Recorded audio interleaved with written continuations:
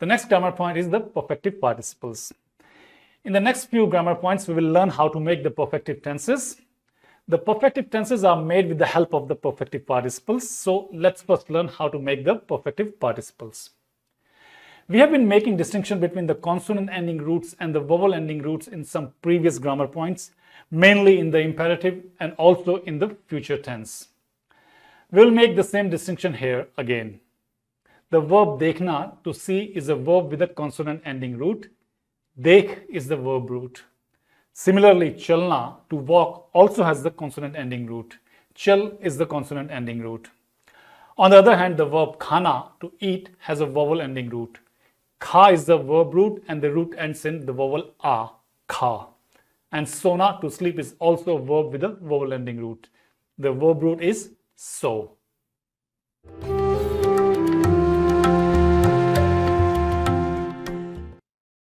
To make the perfective participles, you need to add the endings to the root of the verb. For the consonant ending roots, you add a for masculine singular participle, a for masculine plural, and e for feminine singular and plural. Here is the table. You can see the participles of the verb with the consonant ending roots. The first verb is khelna, to play. The root is khel, a consonant ending root. The masculine singular participle is khela. The masculine plural participle is khele. And the feminine singular and plural participles are kheli. For dekhna, to see, dekh is the root. The masculine singular participle is dekha. The masculine plural participle is dekhe. And the feminine singular and plural participles are dekhi. For chalna, walk, the root is chal. And the masculine singular is chala. Masculine plural is chale. And feminine singular and plural participles are chali. Similarly, for marna, to hit, mar is the root. The participles are mara, mare, mari.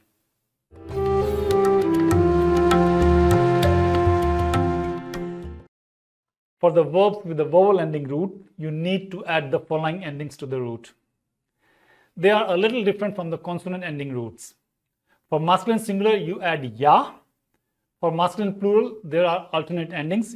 You can either add a or you can add ye. They both sound quite similar, but the spellings are a little different. For the feminine singular and plural too, there are alternate endings. You can either add e or you can add the ending ye. Again, they both sound very similar, but there's a little difference in their spellings. So here's the table that shows how to make the perfective participles for the verbs with the vowel ending roots. The first verb is ana, to come. The root is a. The masculine singular participle is aya. The masculine plural participle is either aye or aye. And the feminine singular and plural participles are ai or ai. The next verb is khana, to eat. The root is kha. The masculine singular participle is khaya. The masculine plural participle is khaye or khaye. And the feminine singular and plural participles are khai or khai. The next verb is sona, to sleep. The root is so. The masculine singular participle is soya. The masculine plural participle is soe or soe. And the feminine singular and plural participles are soi or soi.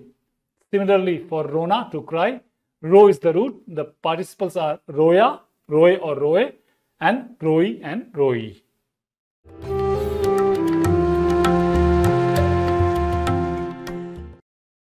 There's another set of verbs that have some specific rules for making the perfective participles. The verbs with the root ending in long e or long u, the e and u get shortened for some forms. Keep in mind, such verbs are very few in number, not more than 10 in total, and they are not very common, except pina, to drink. Below is the table. For pina, to drink, the root is p.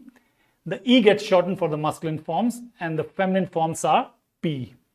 For masculine singular, pia. For masculine plural, pa or pa, and the feminine forms are p. Same with Gina, to live, to stay alive. For Gina, Gia, Ga or Ga for masculine forms, and G for feminine. Similar is the pattern with the chuna, to touch. The u gets shortened in all the forms. Chua for masculine singular, chue for masculine plural, and chui for feminine singular and plural. There are some irregular verbs. Here is the list of them and their forms. Karna, to do. The masculine singular form is kiya.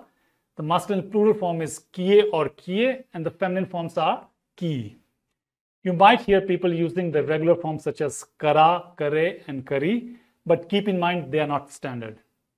For lena, to take, and dena, to give, the forms are very similar. For lena, liya, masculine singular, liye or liye for masculine plural, and li for feminine singular and plural. Similarly, for dena, diya for masculine singular, diye or diye for masculine plural, and di for feminine singular and plural. Here we have two more verbs that are very common and have irregular forms. Jana, to go, the forms are gaya, masculine singular, gaye or gaye for masculine plural, and gai or gai for feminine singular and plurals. And finally, the verb hona, to be, hua, masculine singular, hue, masculine plural, and hui for feminine singular and plural.